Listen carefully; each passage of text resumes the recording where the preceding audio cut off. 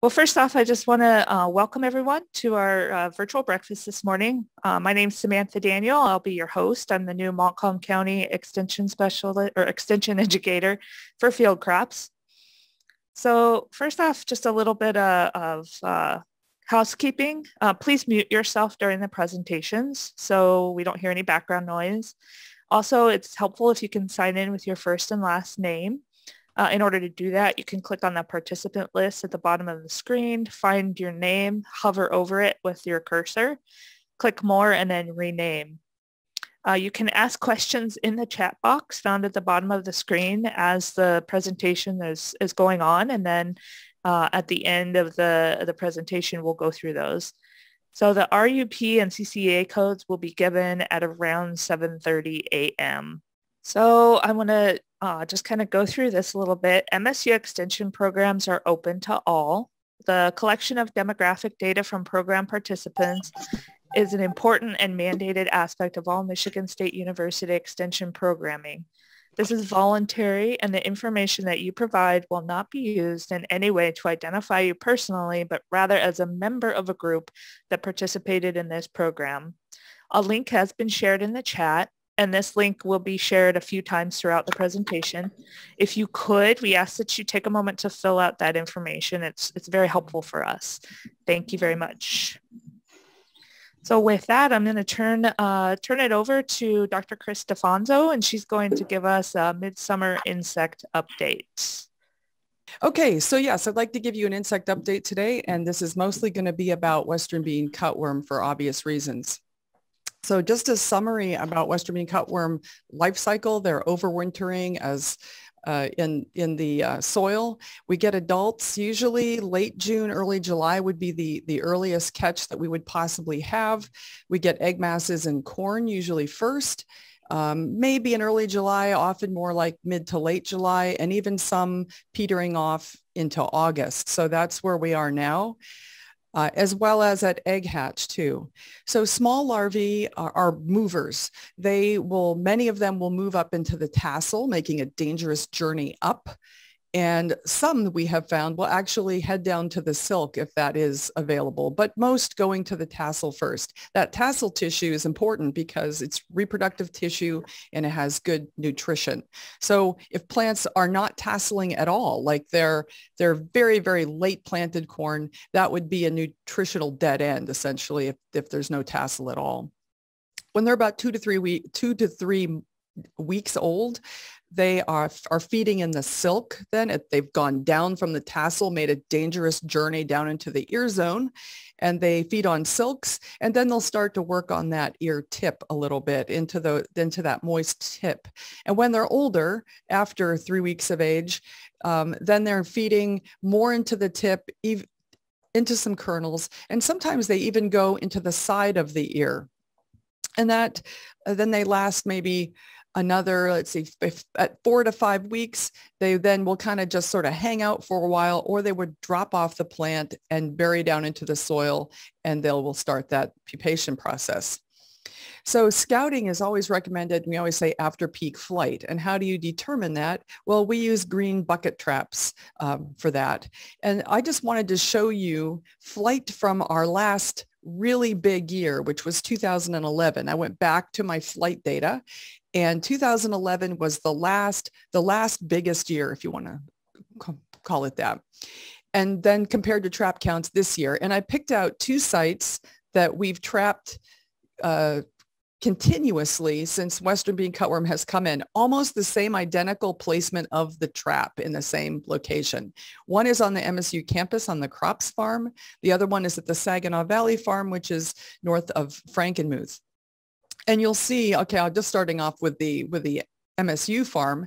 The dashed line is this year, and the solid line would be last year. So you can see the flight is almost identical in timing as to 2011. It peaked at the same week, which was collecting my traps on July 22nd.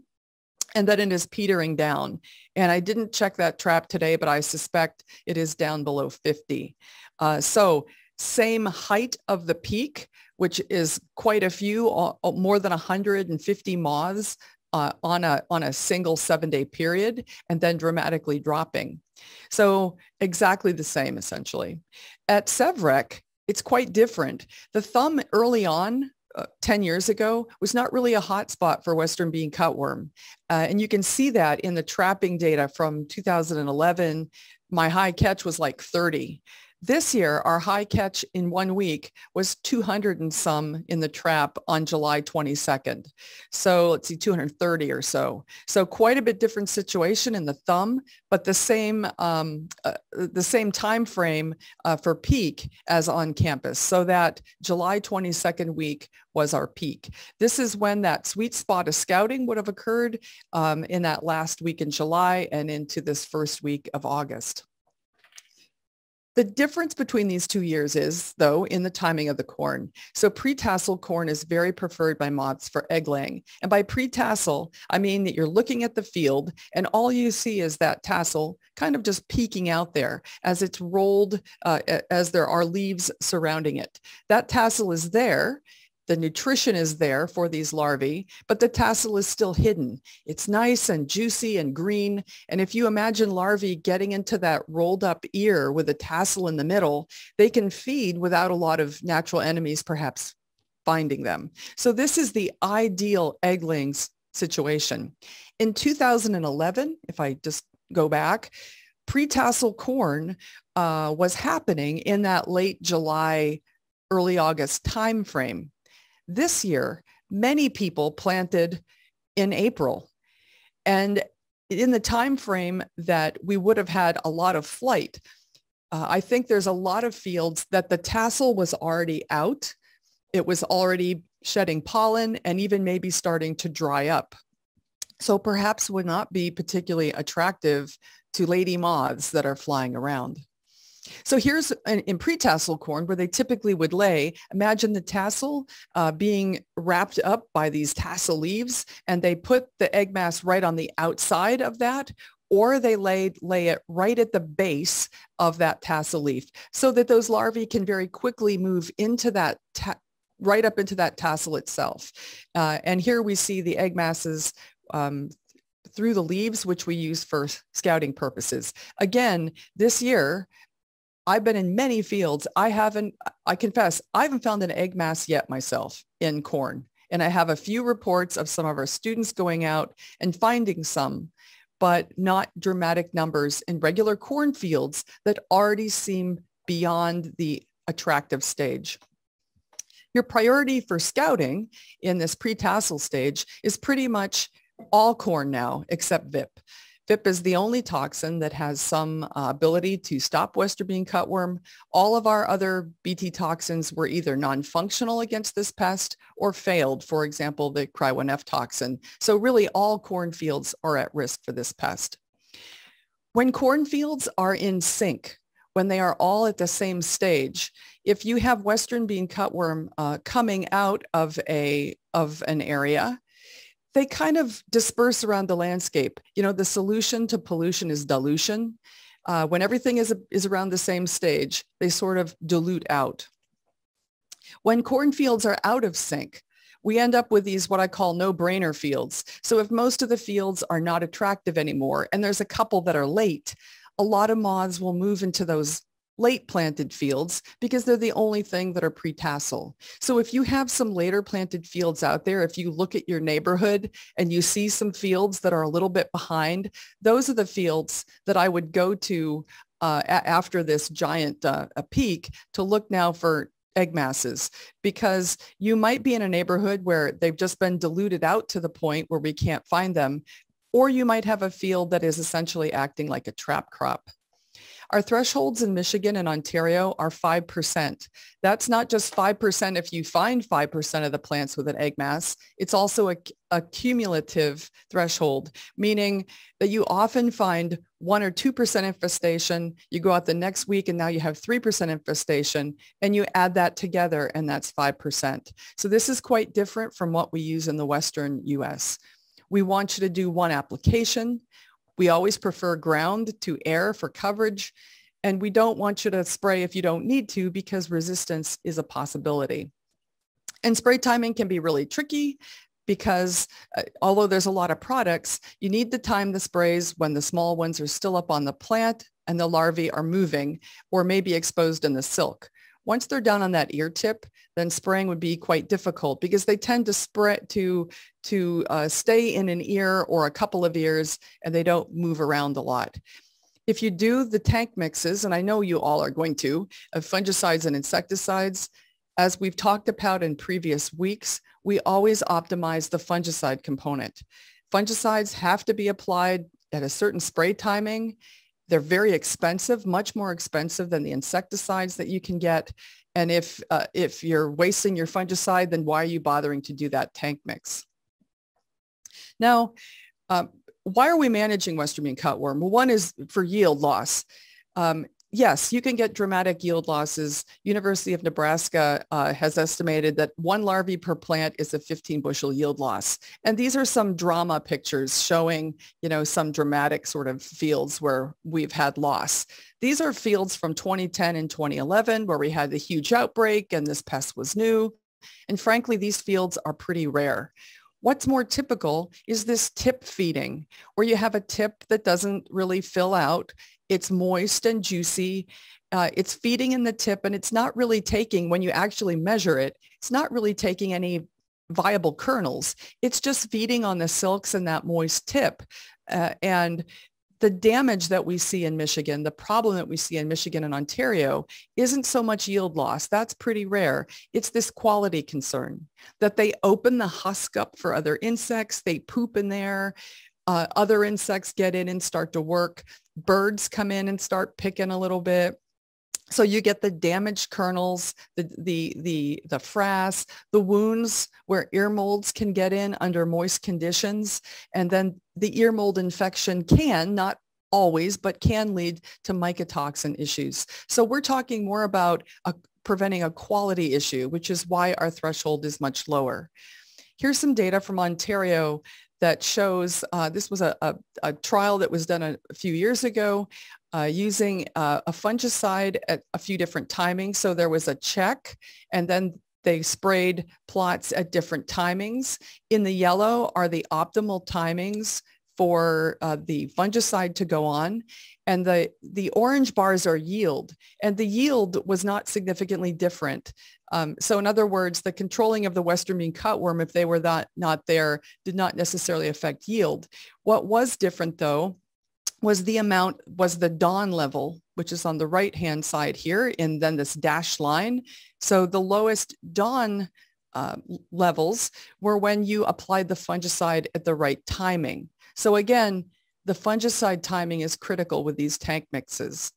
You really need to manage unrealistic expectations for Western bean cutworm control.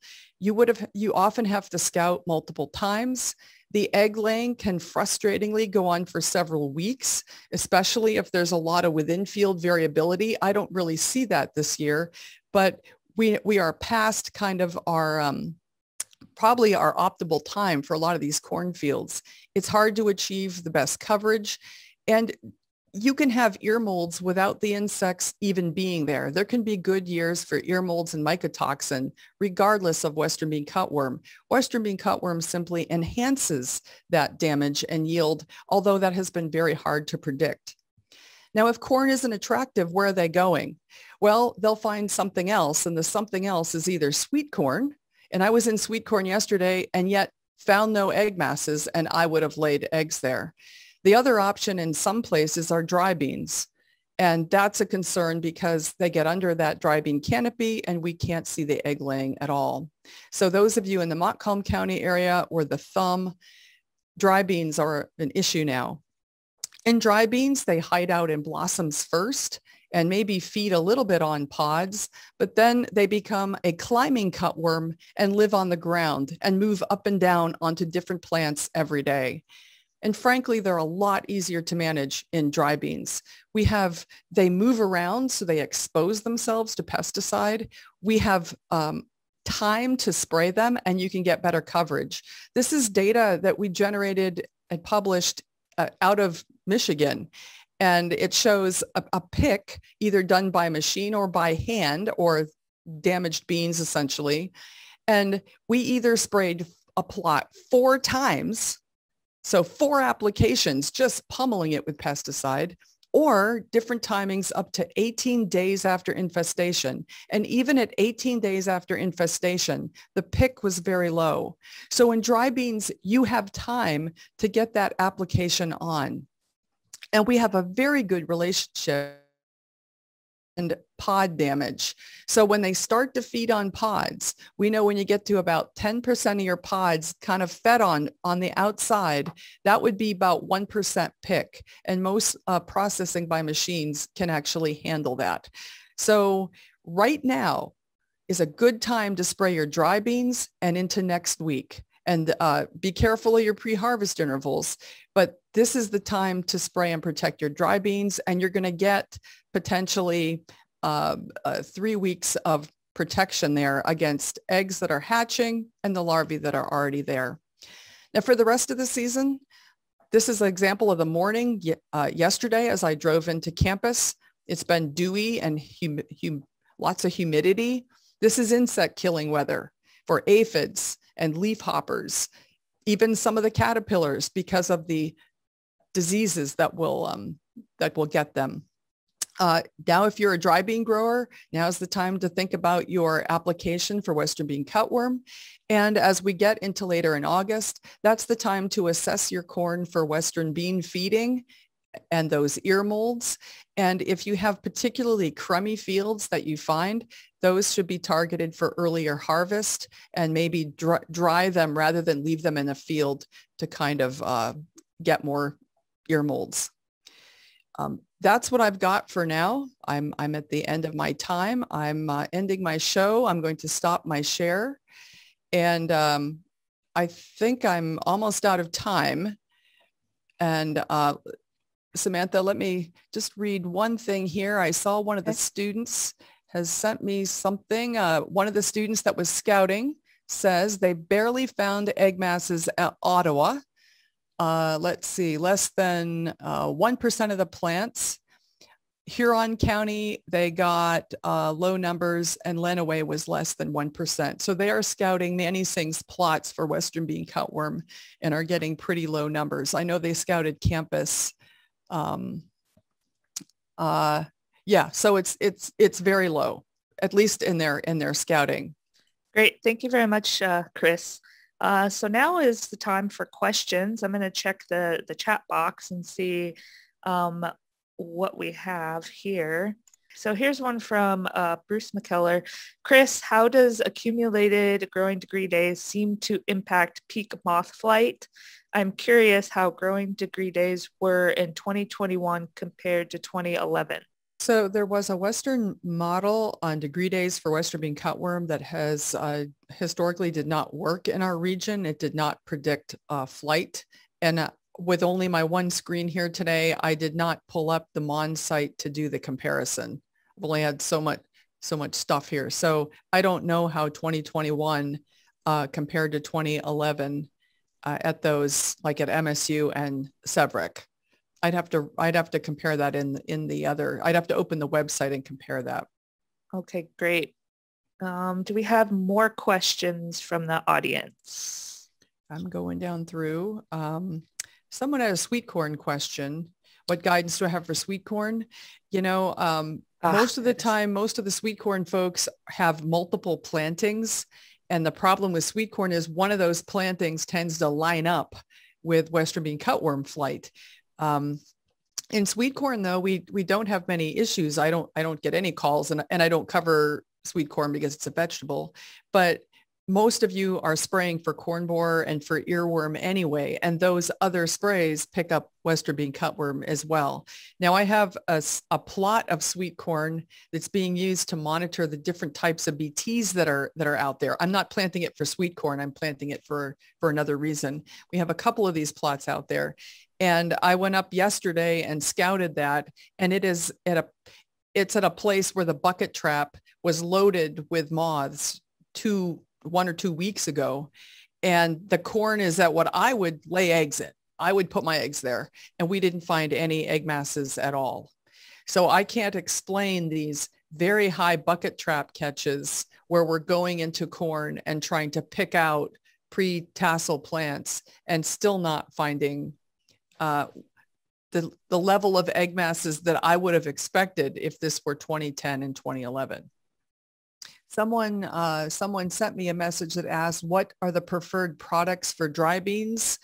In dry beans, you have a lot of pyrethroids. You have to be careful though. Some of the pre-harvest intervals are 21 days. And some of the beans that I saw yesterday had, 3-4 inch pods on them and are probably almost within that 3 to 4 week period to harvest. But there are some things like bifenthrin that are 14 days. So I don't necessarily recommend one product over another, just that some of these pyrethroids can last a couple weeks, especially in these hazy conditions that Jeff is reporting from the smoke. That's almost our friend in some way, because those hazier conditions would allow that pyrethroid residue to last longer. So if you can get like a 10-day residue profile there and they're moving around the plant, then they can crawl over residue. Now, if there's hot temperatures, whatever hot was considered to Jeff next week, that would make residue dissipate faster. So there's sort of a balance there between the hot 90, temperatures. Chris, highs of 90. Probably. Yeah, so that would be, especially for pyrethroid. Pyrethroids tend to work better in a little bit cooler temperatures. But the most important thing for you guys that are growing dry beans is to get a spray on. And you can walk your fields now. I have a sweep net and I can sweep and I can actually find, if I had found them, which I haven't yet, I could actually find little teeny caterpillars in a sweep net. I think from a practical standpoint for dry bean growers, you can see the little beginnings of chewing right into the pod. Now they're not going straight into it yet, but they're just starting to kind of chew on it. So, but again, I haven't had any reports of that yet. I haven't seen it myself. And I don't know if Scott Bales is on. He's probably walked more fields than anybody. And I don't think Scott has necessarily seen larvae yet in dry beans. So Chris, I'm gonna pop in here and just say that, so if we're not seeing anything in dry beans so far, we should maybe wait a little bit before we pull the trigger on an application of a pesticide? The thing with dry beans is you won't find moths, you won't find egg masses, and you would only find larvae when they're larger, unless you're me and you have a sweep net and you know what you're looking for. So with dry beans, the risk is very high. Where are they putting their eggs if they're not going into corn? There's limited options. They don't egg lay in other crops except dry beans and sweet corn. So if the moth catches are huge in some places. I forgot to mention there were some trap catches in the cold water area that were over 800 wow. a couple of weeks ago. And that looks like 2011. And Scott Bales, I know Samantha, you're checking traps in the Montcalm County area. What were your traps 2 weeks ago, I guess? What were the counts? 2 weeks ago, yeah, they were up in, I think, the 80s, somewhere 100. Yeah, I think there was multiple hundreds in some of those traps. So I want dry bean growers in those areas to treat. Okay. There's just too much of a risk. We have good history with this. What I'm hoping is when loads of beans come in, come into the, and then they're going to be screened. It would sure be nice to ask those folks as they're bringing a load in, was this treated and what date? So we would have that comparison. So if things were treated too early, too late, or not treated, that because we have a threshold, this 10% pod feeding threshold, and we have a good timing. But this is the real test of it this year, I think.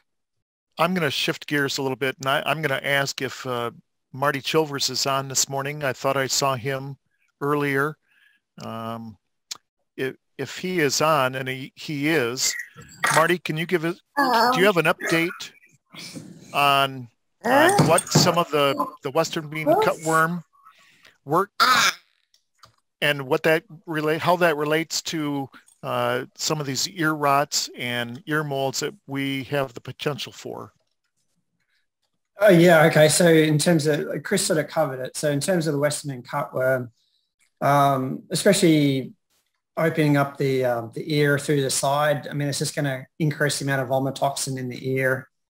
So yeah, I mean, it's bad from a mycotoxin perspective. It doesn't, when we get a true ear mold infection through the silks, it tends to be a lot worse that way. But yeah, certainly the Western bean cutworm damage can lead to levels that are unacceptable. Well, one of the reasons why I bring that up is because Manny Singh has been doing some corn silage work the last 2 years, collecting samples, and 100% of those samples had vomitoxin or DON levels that were detectable. So it's something that I'm seeing more often, and I just wondered if you have been part of that research or not. Yeah, I mean, if you go looking, you're going to find it, really, right? That's sort of the deal. Yeah, they're out there, and that's an issue for sure. And do you have an update on tar spot, how that has been crossing the state or not? Yeah, I mean, you sent me some pictures yesterday, right? So it's increasing. I mean, wherever it has been found in previous years, it's going to be in those counties. It just may be hard to find. So for example, in Huron County, it's probably still fairly hard to find. Just we only had a few fields that were infected last year. But for most of the other counties in the lower part of the state, I mean, it's already been found and levels are certainly ramping up pretty quickly. We also have reports now or got a confirmation of southern rust. I think that was in Shiawassee County. Southern rust is pretty aggressive. So, sorry. So that's another one to sort of be concerned about. Northern leaf spot as well, which produces very sort of thin, long lesions. That's also been detected, and that's been a concern in previous years. So there's a lot of things out there. It's not just tar spot. So I think getting out and scouting is really important. We're probably getting towards, we're certainly approaching when a fungicide app is no longer effective, I guess. Depending on how much disease is there and whatnot, we still probably have a couple of weeks, but that window is closing pretty quickly. And you certainly don't want to be in there, after tar spot has like really taken off and done a lot of damage, because then it's going to be too late. And Marty, your fungicides are very expensive compared to my cheapo, So again, I want to emphasize that Marty's timings are very critical on those tank mixes. Yeah, and so normally we're on the ear mold side of things, right? We're thinking about trying to apply during silking as well to try and suppress any infection through the silk, and obviously that timing's pretty well past now. The other thing I want to mention is I've gotten a lot of pictures in the last couple of days of people sending me pictures of aphids or a leaf that's been eaten by something in soybean for the most part. And, asking if 50 aphids a plant is that bad or 100. Well, remember the aphid thresholds are for that early R stages, that 250 per plant. That's the threshold. The injury level is like over 600 per plant. At this stage of the game, we're looking at, you'd need 800 to 1,000 per plant to cause actual yield loss as we move into the later R stages. And look at the mornings, look at the dewy mornings. Aphids are going to die if they're increasing from entomopathogens. So this is aphid killing weather. So yeah, I wouldn't be lured into spraying some population that's pretty low. And the things that are eating out there, man, those defoliation thresholds are high. So a grasshopper eaten here or there or whatever, unless the field is, and again, these fields are so rare, unless it's being completely defoliated, and I don't know what that would be. Again, this is like either fishing time or I guess for Marty spraying fungicide time or something, but it's not spray soybean for the 50 aphids kind of thing time. Sounds good. Thank you, Chris. I don't see any more questions. So I think with that, we can probably wrap everything up. I just want to thank everyone for attending today.